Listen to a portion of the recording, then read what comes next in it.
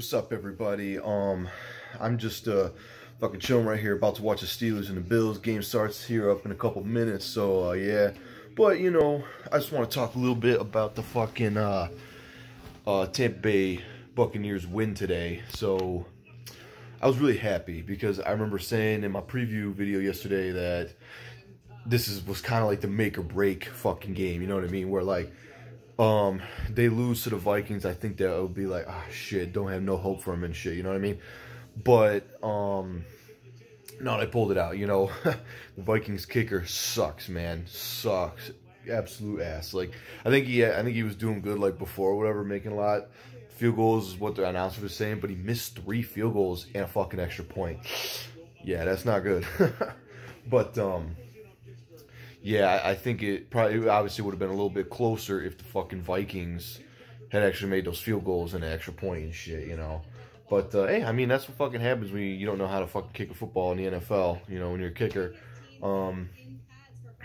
Offense did not start out good. Brady did not look good early on, but he got better. Threw 2 touchdown passes, so that was good. And, you know, good game overall. Very enjoyable. So, upcoming game, we got Atlanta, and then Detroit, and then Atlanta again, I believe. So, I think, like I was saying last night, I don't remember if I actually said it, but I think that they're going to win out. Okay, so I think they're going to go 11-5. I actually don't think that Atlanta is going to be like a cakewalk or anything, because it's a divisional matchup, and those games are like really different and shit. So we'll see what happens there.